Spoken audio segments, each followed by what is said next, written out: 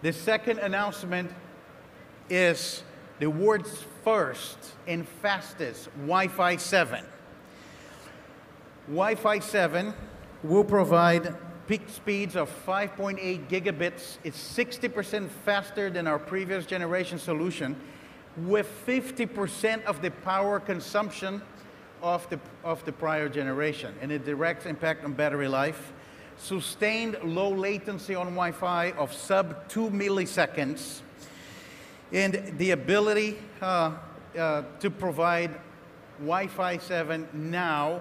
We're starting to sample the FastConnect 7800 today for commercial in the second half of 2022. So very excited about the industry transition from Wi-Fi 6 to Wi-Fi 7, and a lot of opportunities to improve user experience. And then, of course, a significant upgrade of 5G.